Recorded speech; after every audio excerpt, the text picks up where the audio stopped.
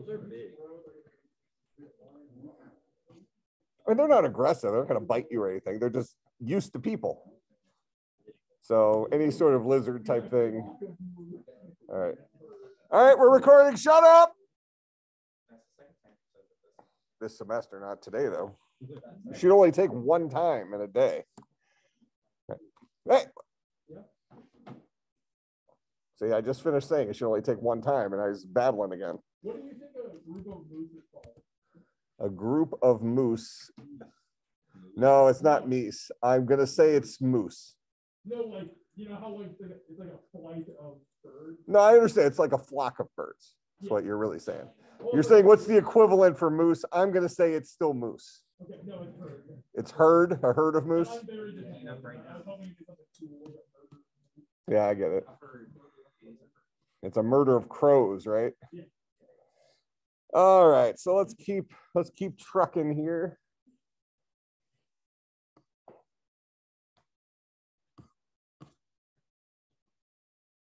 All right, where did we start here? Mac OS X, Intel. Okay, so kind of just catching us up a little bit from I did push record. Let me just double check, please.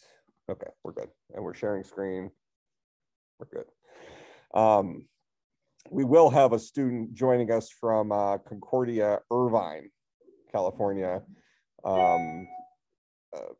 Hopefully next week. They'll have to play catch up, but they're completing their degree program there using this class. So that's going to be a interesting thing. So you can talk about the cost of living in California, or a golf course right next door. I've heard of some like. I remember that. I remember that.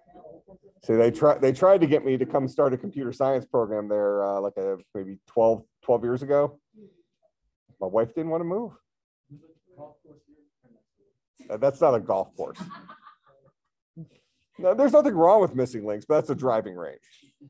And they have a little par 3 thingy. Yeah, I get it. Yeah, she didn't want to move to California. I know.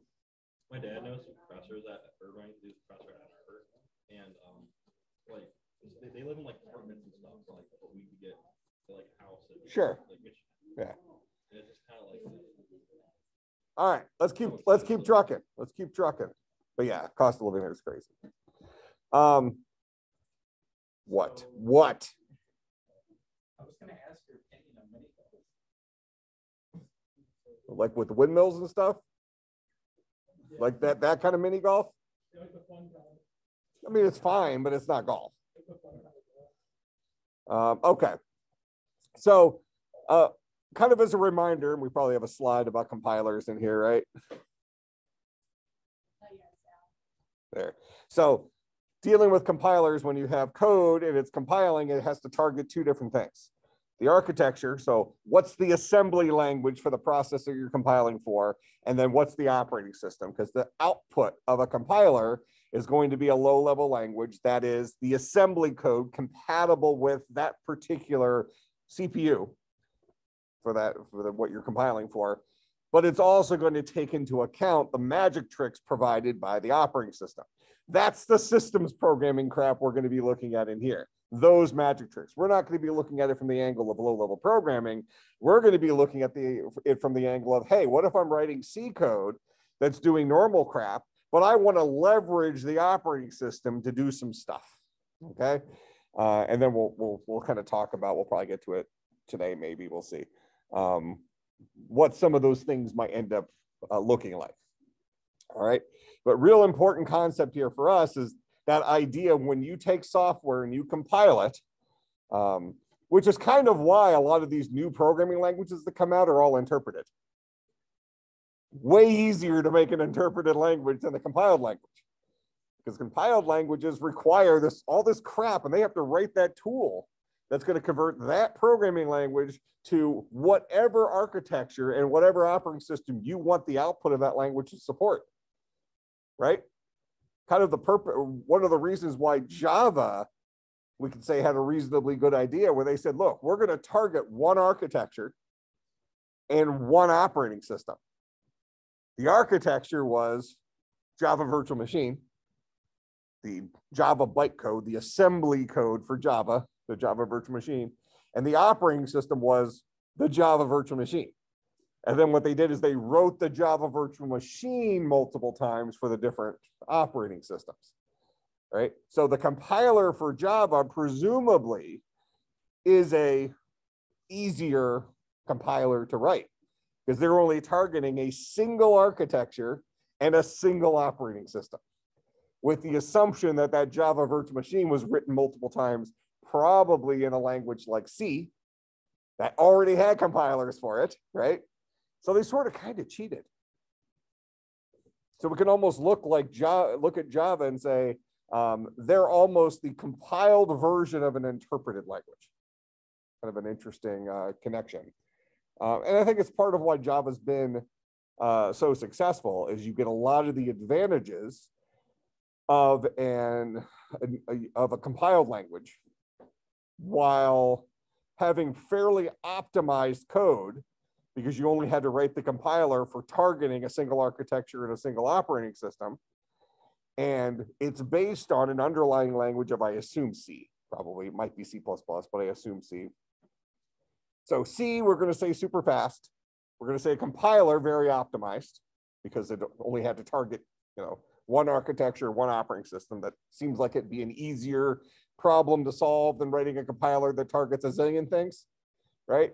But on top of that, Java loses some speed because of the, kind of the interpreted nature of it, where your code runs in the virtual machine, which then translates it to the magic tricks for the underlying architecture.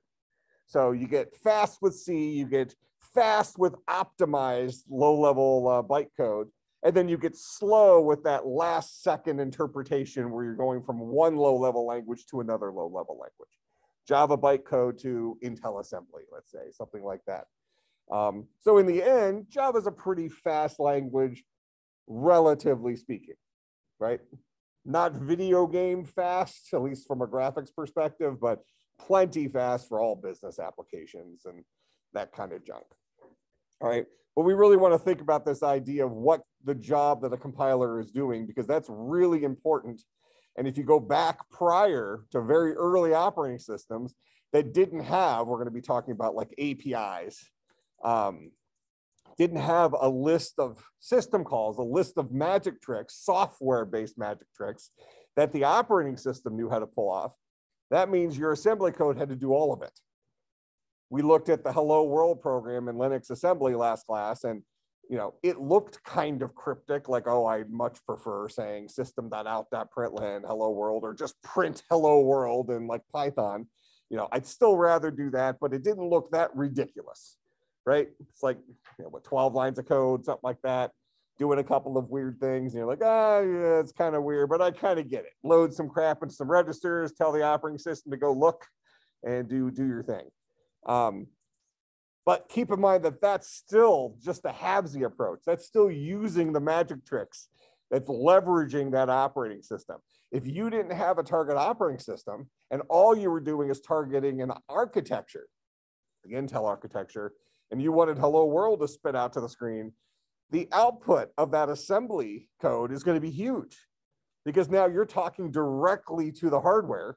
You'll have assembly code that's working with how the frame buffer works with the graphics card, where it's coming back and it's talking to things on the CPU directly, not going by way of operating system that already solved that hard problem for you. It'd be a crazy looking program that you would not have wanted to write by hand. Kind of make some sense? So operating systems give us a lot of powerful tools. We can almost think of them as like software-based CPUs, where the magic tricks probably accomplish quite a bit. Like syswrite does, just believe me when I say, a whole bunch of crap has to happen in order for something to get written out to the screen. It's not as easy as it sounds like it should be. And we can kind of feel that. We've seen that before. To remind you with it here.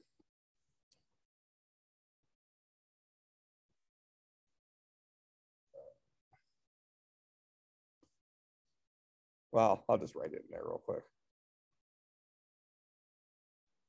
No, this is good enough. What language am I in? I'm in Java. Okay. You know, so you've probably seen me do something like this before. So if I want to do a counter and I say for int I is equal to 0, I is less than, what is that, a million, a billion, something like that. That's 100,000, that's a million, that's 10 million. Million's probably enough, but let's just go with that. Actually, we'll stop at a million. We're going to say count plus plus, and then we'll say system.out.println. Yeah. So I'm doing a single display to the screen, but I'm adding stuff a whole bunch of times, a million times.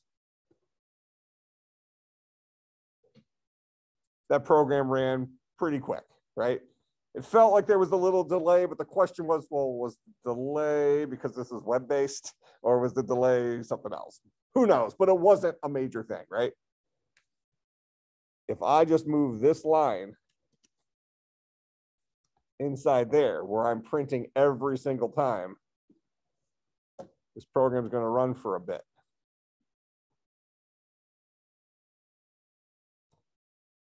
You know, kind of ridiculous, right? It's going to take a little bit to run. And the reason for that is doing I/O on a computer is expensive. Not only do you have to, does the processor have to take a break, and we'll talk about this more later, but something you should have learned in the, when a, tell me if you know this, here's an operating system quiz question. What is it called when a process has not run out of CPU time, but needs to leave the CPU for another reason? Or even if it's run out of CPU time, when a process leaves the CPU, what's that process called? An interrupt might be the guy who causes it to leave it early. So if it didn't naturally run out of time on the CPU, it's because it maybe was interrupted. But what's that actual process of a process leaving the CPU and having to get back in line for its next turn for CPU time? Hopefully it was kind of advertised as this is one of the big enemies for speed with operating systems. It's called a context switch. So you have this idea of context switching, and the idea of a context switch is when you have a CPU, you have all these hardware registers, right? Basically hardware type variables. And when a process gets onto the CPU, you know, he has like a suitcase with him. And, you know, let's assume it wasn't his first time on the CPU. He got back in line. He's coming back on the CPU. So he has to unpack his bags, you know, refill all the registers with the data that, you know, he left last time so he could pick up where he left off, right? Sets the program counter to the right thing, loads AX, BX, all the different hardware registers with the right data to start with. And then he goes back to town until he either gets interrupted or he runs out of his next allotted amount of CPU time. So then the operating system, hey, you're out of time, get off the CPU. So as he's getting off the CPU, he has to repack that suitcase. He has to grab the values of all the different hardware registers, put them back in the suitcase so that next time he gets CPU again, he has his starting point. He can pick up where he left off, right? Now, if we just look at that, there's some more stuff going on than just that. But if we just stop there, we can kind of see that it's actually pretty complex, leaving the CPU and getting onto the CPU, right? Now, what I'm telling you is that doing any I/O, so in this case, if we just think about the assembly language this guy might produce, let's just assume it's not a whole lot of assembly language. We're going to have a lot of jumps where we say, do this, so add one, then display something. Display something. That's not something the CPU does. That's something that the operating system is going to do for me with another process that's going to get onto the CPU. So that's going to be a forced context switch before he actually runs out of time. He maybe did 3 lines of code or something like that. And then he said, oh, I finished what I can finish here. I just spent all my time unpacking my bags only to do 3 lines of code out of my 100,000 that I would have accomplished before. I'm just making up a number, but a lot more than 3, right? And now I got to pack my bags again and get off the CPU because no IO is what I need to do now. And that's not my job. That's another process's job. So he's gone. That's why there's these delays. That's why it takes so long, because this guy's not doing it himself. Does that make sense? So context switching would be something that's considered to be expensive on the CPU, but a necessity when this is like an example of when you're forcing very often context switching. And it comes with it being very slow. Where math, super, super fast. Processors are pretty good at doing math, especially adding. Built right in there. Good to go. You got a single CPU magic trick for adding. It's great. And adding one, even easier.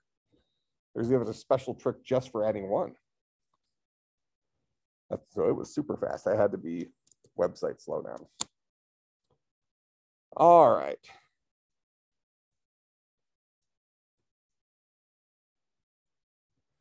So we had talked last time when Steve Jobs came back to Apple. One of the things he did is he, identified that Mac OS 9 was a crappy operating system, which it was. I don't care what the Apple fanatics who were already drinking the Kool-Aid were saying back then. Okay, DOS, Windows, well, at that point, OS 9 was out. We were probably talking its direct competitor was probably 98. Possibly XP, but let's just say it was Windows 98.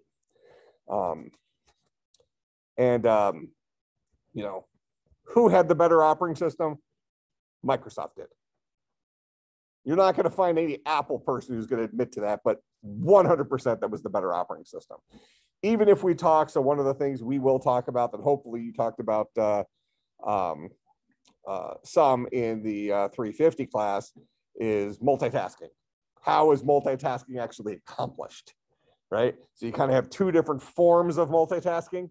You have preemptive multitasking. And what preemptive multitasking does is it kind of puts a process on like hospice. It's just got enough CPU time to stay alive on the system, but it's not accomplishing much.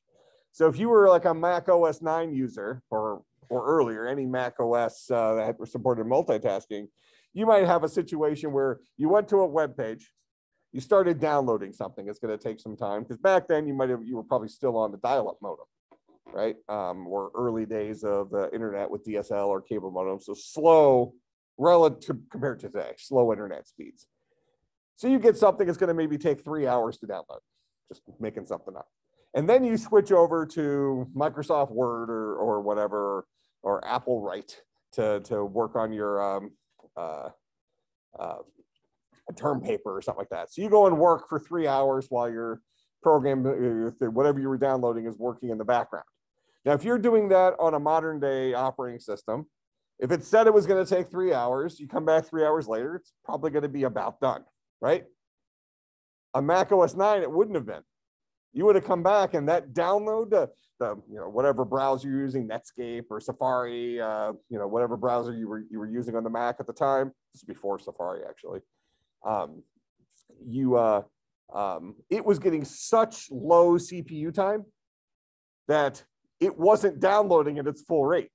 You probably made very little progress on your download during those 3 hours because all the CPU time, 99.9% of the CPU time, was going to the application that you had in the forefront. Okay, our modern multitasking model gives time slices to you probably talked about some of the different multitasking algorithms in 350, but it gives, at some level, it gives time slices. Like you get a little time on the CPU, you get a little time on the CPU, so on and so forth, with the idea that CPUs are really, really, really, really fast. Even when we had single core CPUs, okay, with single core CPUs, they were still super fast, right?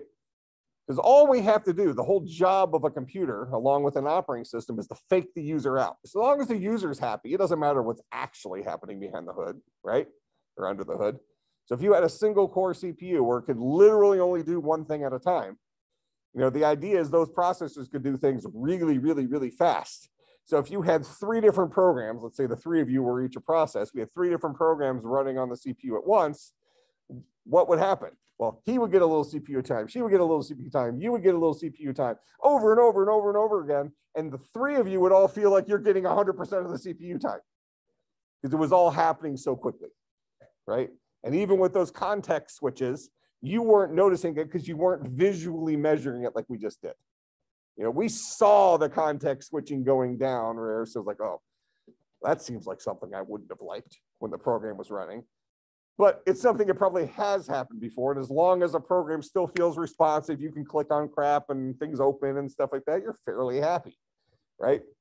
So computers and operating systems relied on how fast a computer could do instructions and would just fake out the end user.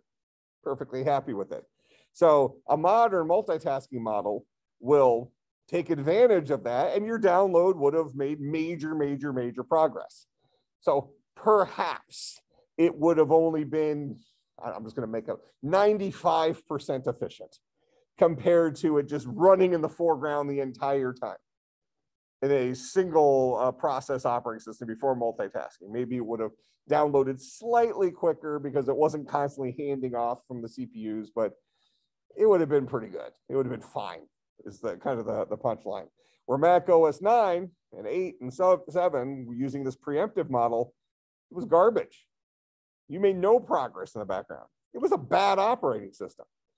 All right, so Steve Jobs comes back. What does he do? He introduces Mac OS X, and which was based on Next Computer's operating system, which is that company that Steve Jobs went and founded when he left, when he was fired from Apple, yada, yada, yada. Apple then acquired Next Computers, comes with Steve Jobs. They install him as the interim CEO, the ICEO, whatever.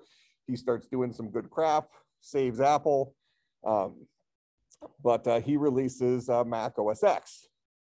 Now, what's interesting here, and I've maybe shown this in another class before, but if I do Objective-C string,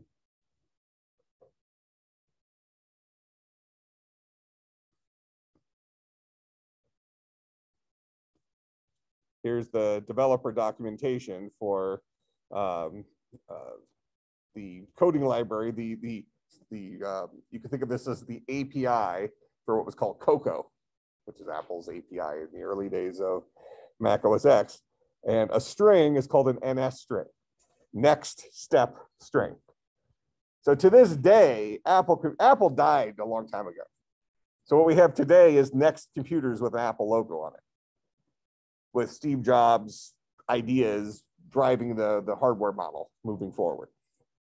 Okay, relatively unimportant, just kind of an interesting thing under the hood, because that's not a consumer-facing thing, right? From a consumer perspective, if they watch the movies, they might think, oh, well, Apple almost died, and then Steve Jobs brought him back from, you know, from death or something like that. But it really just became a new company that just took all of Apple's you know, marketing, I guess, and just kept going. Well, but it didn't end up being bought out. Apple acquired Next Computers and then just decided, oh, that's going to be us now. We're going to be that guy. So I guess you can think they got bought out. Yeah, but they didn't run 2 companies. They just became one. But whatever. All right. So in any case, Steve Jobs releases Mac OS X, which causes the first problem, right?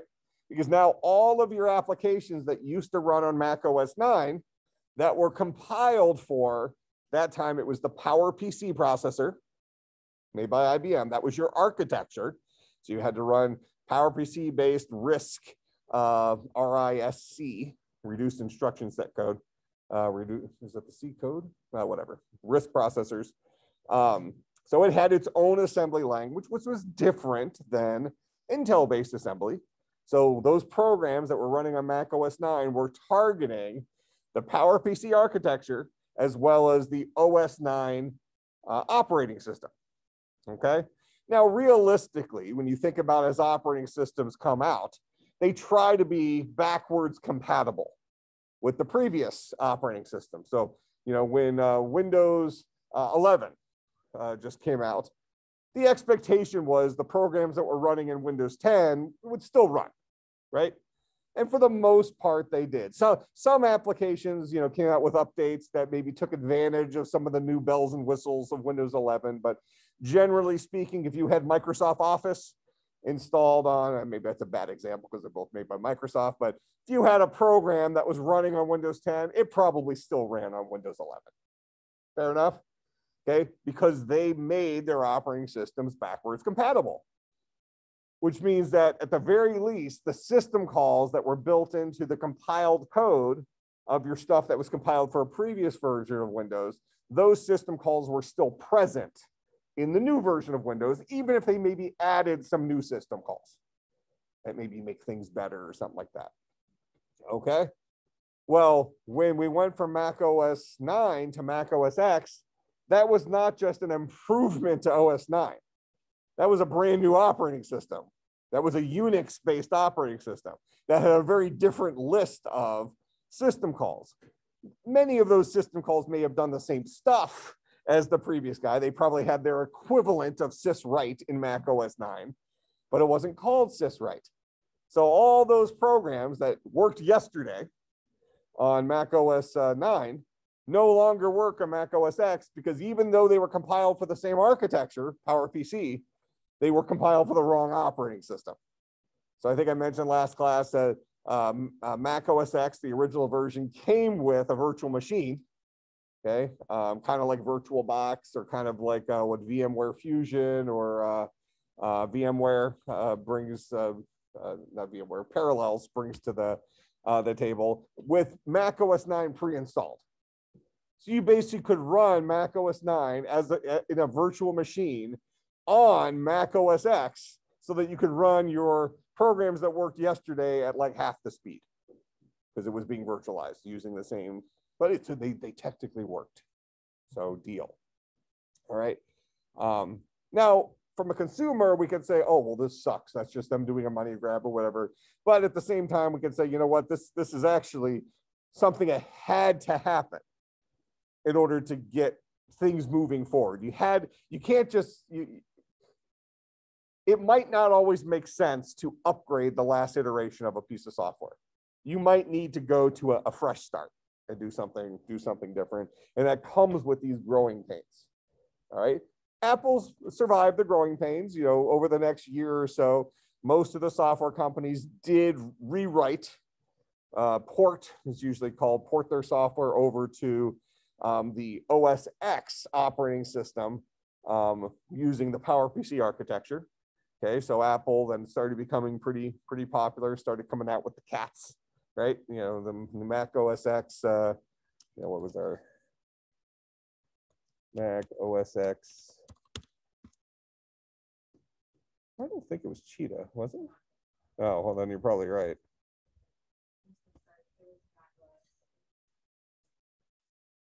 Yeah, you're right. So Cheetah, then, you know, Puma, just cats, right? You know, and I don't remember which was the first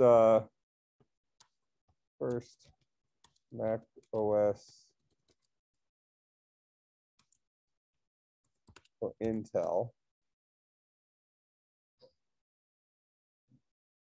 Tiger, January of 06. Kind of interesting. So when I first started here at Concordia, they had just converted over to Intel. So you had two different kinds of computers running. People who bought their computers prior to January of 2006 from Apple were running PowerPC. And then people who bought it after that were running Intel. So you would have had two groups of people running Mac OS X 10.4, Tiger, some of which are on the PowerPC architecture, some of which are on the Tiger architecture. So that was another, let's call it probably a year of transition aches and pains that they had already barely survived, 6 years before that, when they first came out with Mac OS X. So they survived it 6 years prior, and now they're just going to do it again. 6 years prior, they switched the OS architecture, whether you the OS system calls. Now they're switching the actual underlying architecture to Intel. But the point is that the Intel processors gave them a much more future-proof, because PowerPC was really having, IBM was having problems making quality PowerPC. All right, so this was Mac OS X 10.4.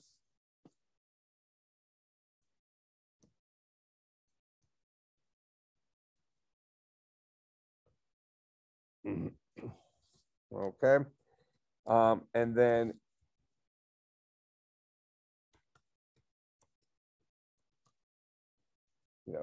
I'm guessing it's going to be 2019 maybe.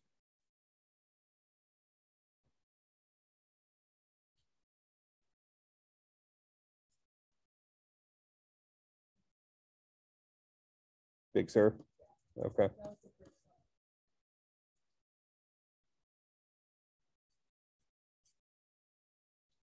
Okay, so we had leopard, snow leopard, lion, mountain lion, Mavericks, Yosemite. Oh, so this was the transition here after mountain lion. So that was actually one of Apple's, what I felt was their more entertaining keynotes in recent years. They were trying to announce their next operating system, and we're starting to run out of cats, and they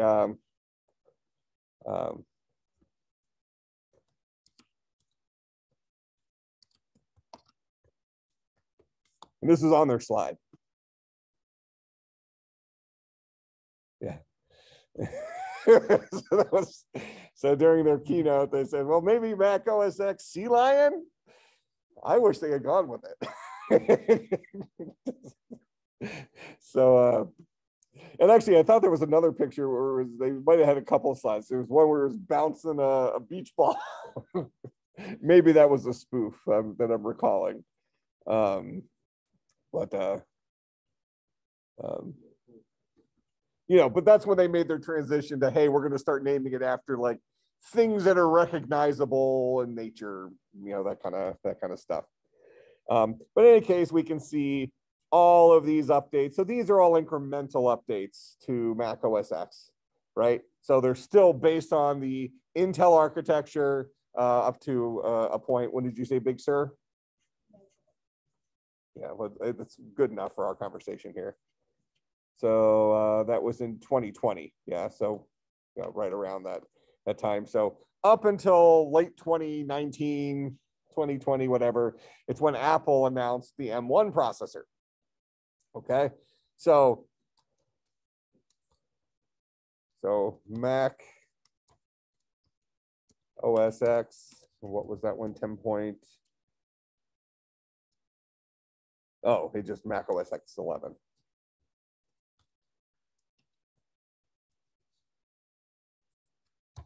Okay, but it also supported Intel. So right now, you can still, all their operating systems they support both. So Apple introduces M1 architecture.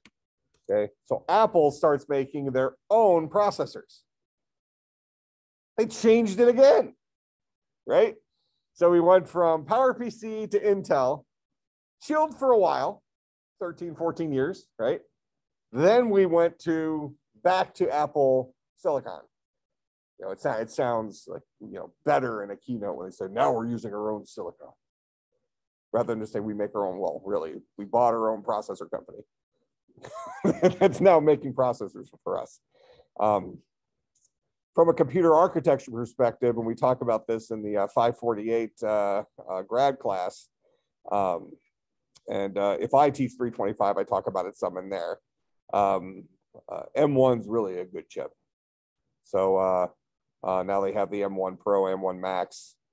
I think Intel's got some catching up to do when it comes to some of the stuff that they're doing. The example I've used is I have this computer, which has a bazillion gigabytes of memory and stuff like that.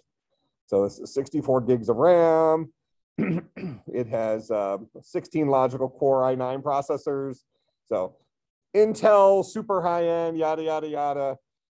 If I have a full battery on this machine and I go on a Zoom meeting for an hour, at the end of that meeting, I'm at about 70, 75% battery life, something like that. I have a MacBook Air that's running the M1 processor.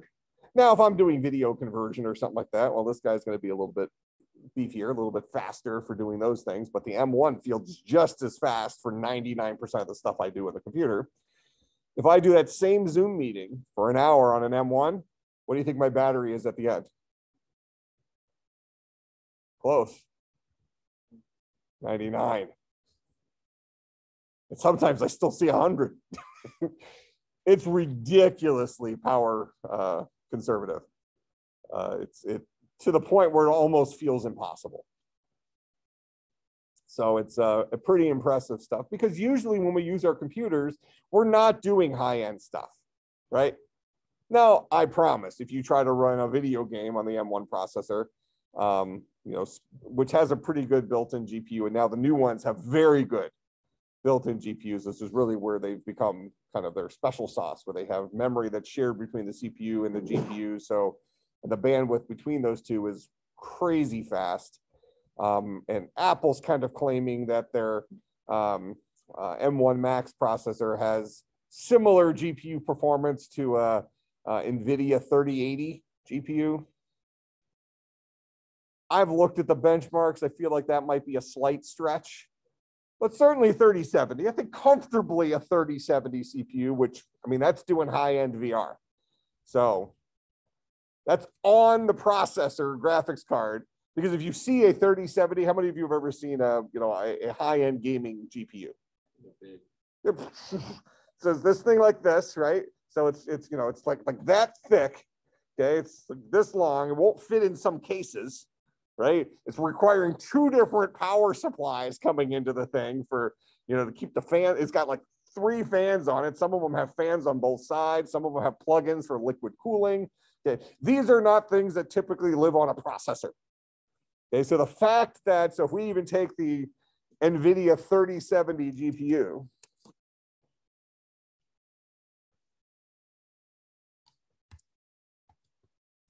so give us a picture of it, I'm sure.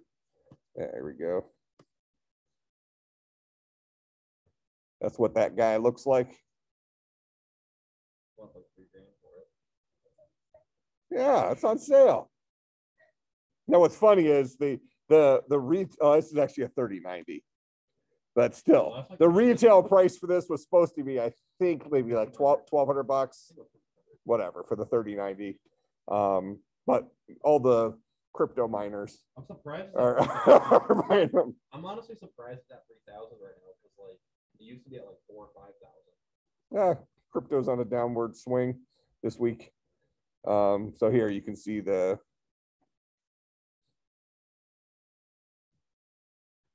how thick the thing is. But punchline is, these things are big, fat graphics cards, and even this is Apple's largest laptop that I have sitting in front of me right here. This is a MacBook Pro 16-inch. Apple doesn't make a bigger laptop than this, and here, the thickness of this machine is the thickness of my thumb there, ish. Okay, that graphics card ain't fitting in there, right? And the 3070 looks pretty similar to this guy. This is the 3060. This is underpowered. I mean, I guess you don't have the cooling. You don't need the cooling with their M1. Yeah, it's ridiculous what their new architecture is doing. So it's kind of something that Apple's doing pretty cool right now. But in any case, what we have from our perspective is in, what do we say? This was 2006. And this was 2020-ish. Apple has now thrown another cog into the wheel and said, hey, we're going to switch back away from Intel to our own silicon because we think it's better. And from an architecture perspective, I believe it's also better for most of our tasks. Like I said, if you're doing high-end pro type stuff, there is going to be examples where Intel will outperform it. I doubt you will find very many examples where Intel will outperform it from a power consumption perspective. Probably you won't find any examples of that. But sometimes power consumption isn't an issue, right? It's only an issue if you're running around with a battery. Okay? I mean, I have this plugged in right now, so I'm going to finish class at 100%. No problem, no harm, no foul, and I'm not paying the power bill. So I'm just burn fossil fuel. It's great. Well, there might be some windmills around here or something like that. You know, go green. I have no idea. Yeah. Well, it's gonna be, well, it might be covered in snow depending on when they took the pictures. But regardless. Yes, there are See, we're going green. only on half of it. And I drive a Tesla, so I'm not green yet, though. Apparently, I think you have to have a Tesla for 3 years before you break even. Oh yeah, it was only out of commission for like 2 months. But it costs like 50 grand to fix. How does this like self-driving stuff? Pretty good, as long as the cameras can see the lines. If they can't see the lines, then it's guessing, and you end up who knows where. On the side roads, probably. Yeah. But I don't use the self-driving on like in town. Like, it's academically interesting when I get a new software update. I'll have it like self-drive me from my house to N7 downtown Grafton or something like that. Let's see if it does better with left and right turns and that kind of stuff. It's almost always it'll get you there, but sometimes it does some questionable things just to see how it's updated. But I mostly use autopilot for interstate driving. It's like perfect for that. And then I even do it like a video game. I used to let it change lanes on its own, but sometimes it gets kind of crazy with that, where if the things slow down, it'll just start changing lanes and then, you know, switch back and forth and things like that. And there's times like, I mean, I'm not an aggressive driver from a speeding perspective, but I feel like I'm a relatively skilled driver. There's been times where it changed lanes when math said it was okay, where I would have never changed lanes. And it's like, you know, they had like an inch of clearance on both sides. And it's like, whoa. You know, it had been monitoring the speed of that car coming up, so it was like, sure, it wasn't going to close that inch gap. And then like everyone else looking at you like you're a bad driver. Well, and one of the settings on it, on the Tesla, for like how you want it to handle lane changes and stuff. So it's like comfort, then it's normal, and then there's Mad Max. Yeah, I'm not kidding. There's a setting called Mad Max.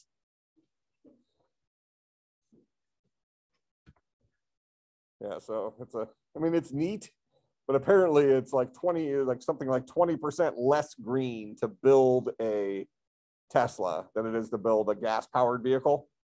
So it takes like 3 years before like you break even using, you know, charging the batteries with your fossil fuel that's coming out of your outlet, I guess. But I never keep cars that long. So, I mean, this Tesla will be gone as soon as my Cybertruck comes out. And then I'll keep that for like 2 years, and then I'll get whatever the newest one is. I want to get a pink Cybertruck. They haven't announced the colors yet. I'm not kidding. It'd be very unique. I mean, haven't you noticed I wear a lot of pink shirts? There's people at my country club that say they don't recognize me if I'm wearing like more of a plain, like less flashy colored shirt. I don't like it. My wife bought me this like dark maroon shirt for my birthday because she likes that color on me. So I have to like choose to wear it sometimes, like to church or whatever, to make her happy. What were we talking about? Oh, Teslas. No, so we're talking about Apple going back to their M1. Kind of an interesting thing here, though, that they did. No, I wasn't kidding. Yeah, there is a Mad Max setting. It's legitimately a setting in there called Mad Max.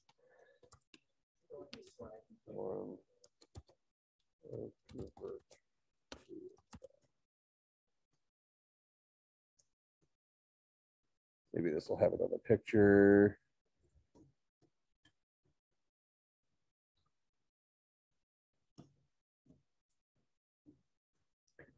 See, built onto the processor, they have a bunch of other like machine learning crap, stuff like that.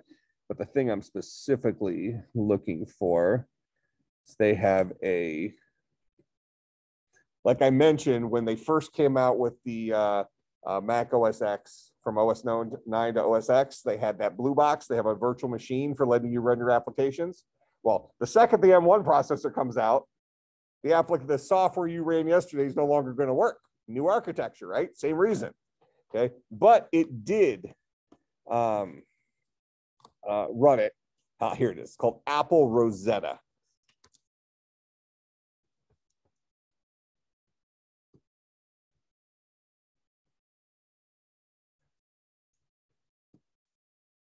So Rosetta in real time translates executables. So it's running your Intel code and doing a translation in real time to M1 native architecture without running it through a virtual machine. And most of the benchmarks show that you're not losing a whole lot of performance. So it does a good job at the very least. So I would say if you look at this from a hiccup in the road perspective, it was a very different situation when they jumped from Intel to M1. And right now, Apple still sells Intel machines. So we're in the middle right now, even among their MacBook Pros. So actually, no, I'm lying. You can't buy a MacBook Pro anymore, new from Apple, that's running Intel, because now they announced the M1 Pros and M1 Maxes. You can't get them, like two months back ordered or whatever. But it's a year back order for a graphics card. There's no graphics cards. Yeah. Well, you have a graphics card tomorrow as long as you're willing to pay $3,000 for it. No problem. All the companies will let you back order too. More than a long time. We pre-ordered from NVIDIA our education. We pre-ordered the 3000 series. We did 2 3080 Ti's and 2 3090s from NVIDIA when they first announced the GPUs. This is a couple years ago. We pre-ordered from the company that makes them. Still have not received the cards.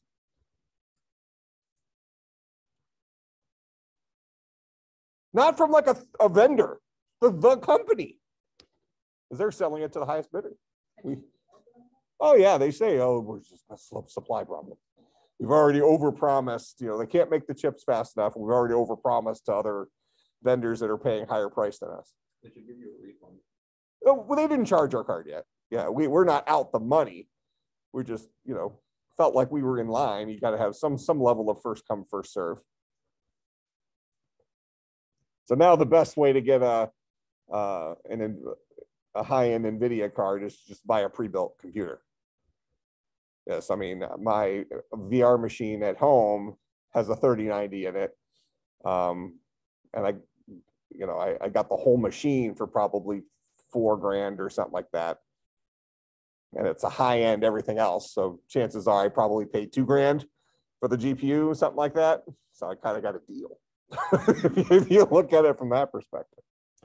All right. Well, anyways, Apple didn't have the same hiccup this time around with Rosetta.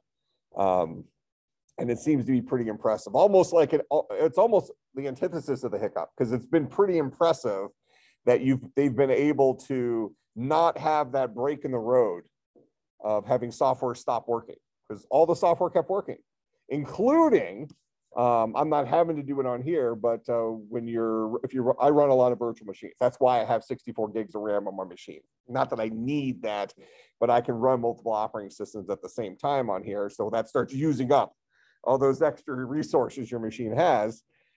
Parallels is there's two products for Mac, VMware Fusion and Parallels are your two. VirtualBox works on the Mac as well, but that's your free product. It's not as polished, but it's fine. But the only one that supports M1, at least the last I checked, is Parallels. VMware Fusion does not support the M1 processor. So now I could virtualize. I would actually have to virtualize Intel stuff on it.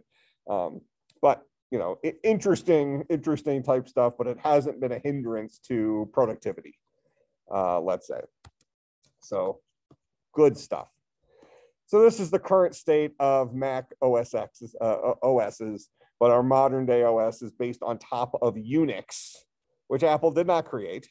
You know, it was OpenBSD Unix in the at the beginning. What Apple really brought to the table is a nice, fancy, graphically pleasing front end called Aqua. So originally their front end was called Aqua. That made, you know, what usually was the graphic user interface for Unix, which back then was pretty boring, into this sexier looking thing that I mentioned last time isn't as user friendly as Windows would be with the start button. But, you know, whatever. So, and one of the reasons I like using a Mac is I get a terminal. Because I grew up using Unix. Well, I grew up using DOS and stuff, but from a geeky kid perspective, I always was running Linux on a box, and I had FreeBSD on another box. So I got very accustomed to using command line things. And well, in the early days, DOS was only command line as well. So I'm pretty comfortable here at the command line, where a lot of this hut and peck stuff with the mouse is less productive for me. But now, some of you maybe have played with it. Has Windows 11 released yet, the Linux shell, Bash shell? Okay, so Windows now has a Bash shell as well. Because originally when 11 dropped, it was beta. You had to add it, right? But now it's part of the release. Yeah. Okay, I got you. It's shipped with 11. Maybe it was beta at the end of 10. Yeah, yeah. But effectively, you get a Bash shell. Bash is born again shell, which is the name of the program that's running the Unix shell, because the original shell on Unix was just sh. I'm sure I have it on here.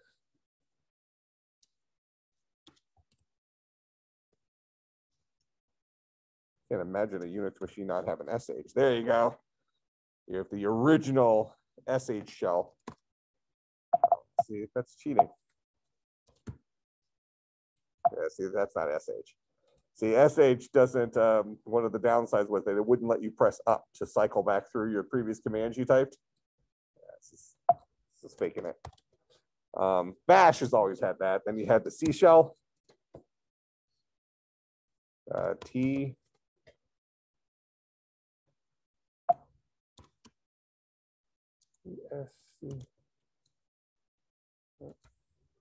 Who knows? But bottom line is, you had, you know, a zillion different kind of, almost like you have different user interfaces, graphic. You had a bunch of different shells. So each shell had its own scripting language. So these were interpreted languages built into it. So kind of an interesting thing, I guess.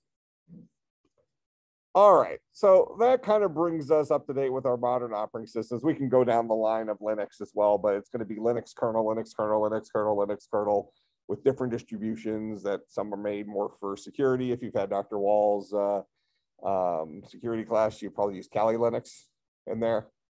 What's it, K-A-L-I, Kali Linux. Why? Because that distribution comes with a whole bunch of white hat hacker tools, cracking Wi-Fi passwords, all that crap. It's not that it made that software, it just has pre-downloaded that crap and installed it. You can, if you want to run Fedora Linux or SUSE Linux or any of the other Ubuntu, you can put the same software on there, because they're all running on Intel architecture on the Linux kernel. Linux, the kernel, is the operating system. Make sense? Okay.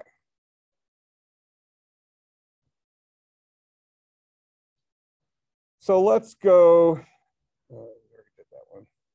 So let's go here. So any questions about that architecture versus operating system thing? I know we've talked about it a lot now, but that's effectively the core of the foundation on which we build systems programming on. Okay, so we're good with that. And really, from our perspective as system programmers, we probably care less about the architecture, because really effectively the architecture side of things has been taken care of for us. What we are actually looking at is, what system calls does this operating system provide me? Because I'm going to play all my games in terms of those system calls and accomplish what I'm going to accomplish with those with those system calls, with the understanding that, hey, if it supports the fork system call, then presumably it's already fixed the problem of making it work on Intel versus PowerPC versus yada, yada, yada, 32-bit processors to 64-bit processors. There was the world of that for a long time. AMD, when they almost failed as a CPU company, AMD actually had the first 64-bit consumer processor called AMD 64, very interestingly named. Came out during the time when their flagship processor was the Athlon processor. And it was a great processor, but the only way you could take advantage of it really was if you were willing to compile your own Linux kernel. You know, none of the Windows applications, even the 64-bit version of Windows, which would install on it, none of the applications would run on it. So you had early days of Windows, I guess it would have been Windows Vista, I think was when the 64-bit version came out. You can get Windows Vista 32-bit or Windows Vista 64-bit.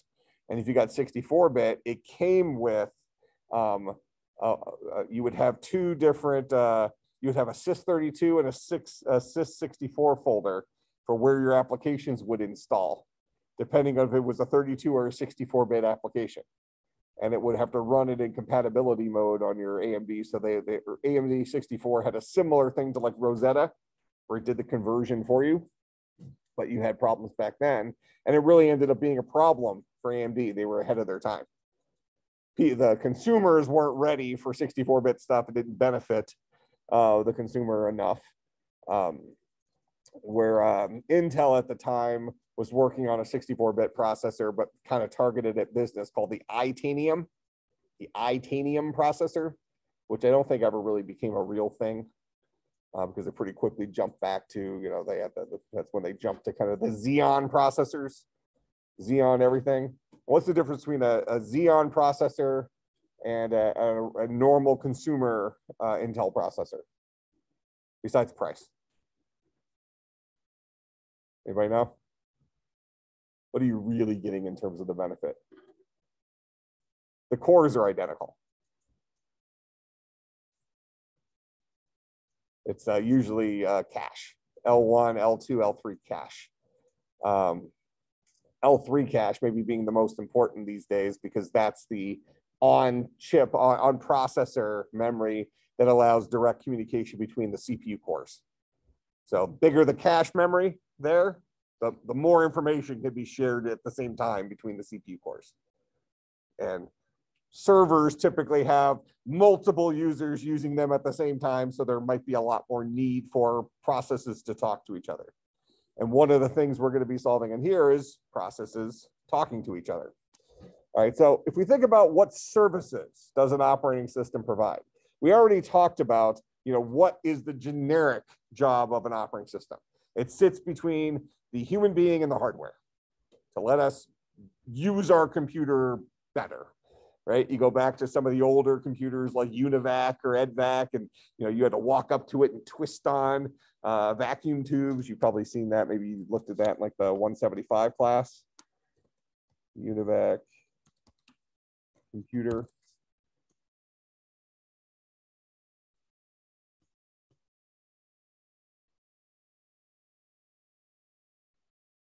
That had switches. Let's look at EDVAC.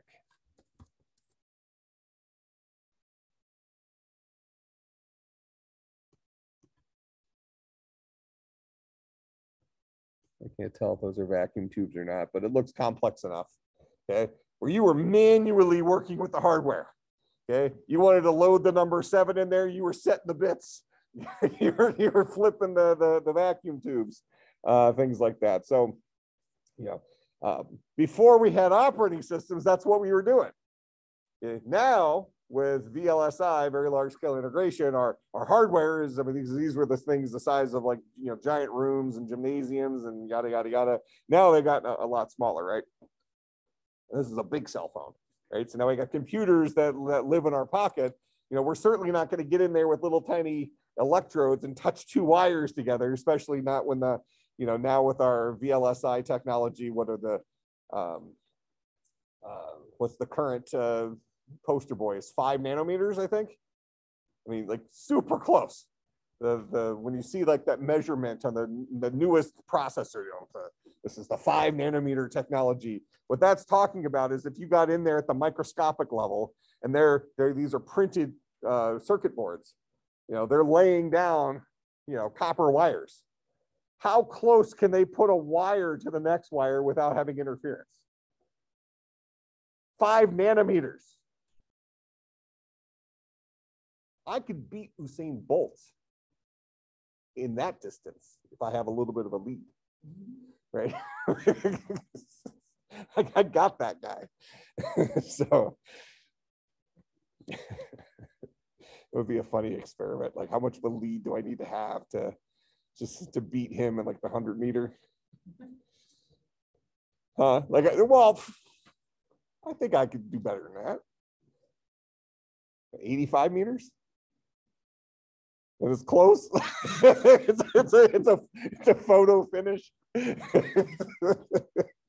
that would sell major tickets on ESPN. You get this fat guy, gets Usain Bolt retired. How much of a lead does he need? Well, we can only run the race maybe a maximum of 2 times because I'm not going to be able to survive more than that probably. All right, so operating system sitting between the human being and the hardware because we don't want to work directly with our hardware. So when we think about what services does a operating system provide, we've already talked about some of these. So, input output. And we can really think about this in terms of interfacing with monitors, keyboards, mice. So kind of our default default hardware. And the reason I'm going to do that is I'm also going to, our modern operating systems, and this wasn't something in the early operating systems, but if you go out and you get some new piece of hardware that just came out, even if we think about graphics cards, you go out and get the latest, greatest NVIDIA graphics card and you plug it in your computer. By default, what are you going to get on the screen? Modern operating systems typically have some of the stuff built in, so we almost have to roll back maybe to Windows XP. So if I put an NVIDIA 3080 into a Windows XP machine, I plug it in, you just spent $3 grand on this graphics card. You're going to get 640 by 480 resolution, 8-bit color, maybe 16-bit color. It's going to look very generic, not $3,000 worth, because it's going to be running that graphics card. That graphics card is what's called VGA compatible, probably super VGA compatible, SVGA. All right, so it's going to be running that graphic card in the most generic way possible that is built into the operating system. It's going to say, oh, okay, I know how to talk to a graphics card. Not, I know how to talk to the Ferrari of graphics cards. I know how to talk to a generic graphics card. So then what do you have to do to get your graphics card to start looking impressive? What do you have to install on your computer? Go ahead. Driver. So driver support. So special software that tells the OS how to use the special features of third-party hardware. Those are drivers, right? So now our operating systems come with the ability for you to install drivers. In the early days, if your operating system didn't ship with the ability to talk to a piece of hardware, you weren't using that new piece of hardware, or you weren't using any of its special abilities. So you didn't have this idea of, latest, greatest graphics card or latest, greatest, pick your favorite hardware thing coming out, which, now provides this, that, or the next feature, because if it wasn't built into the OS, it doesn't matter how great the hardware is, the OS isn't going to talk to it on those channels. So drivers now allow 2 things to happen independently. You have the operating system, which supports drivers. Then you have the hardware builders who can come up with whatever they want. And as long as they can write a, whatever the operating system is, compatible driver to teach that OS how to use its system calls, its IO system to talk to the various capabilities of that hardware, the hardware will work as long as you install the driver. You know, if you have Windows 10, Windows 11, and you had a 3080 that you dropped in, it would probably detect it as a 3080 using Windows default 3080 drivers, which would look fine, but probably the first thing you do is go and download the NVIDIA experience and drivers to get whatever extra bells and whistles, or at least make sure it always stays up to date, yada, yada, yada, that kind of stuff. But, you know, still a thing.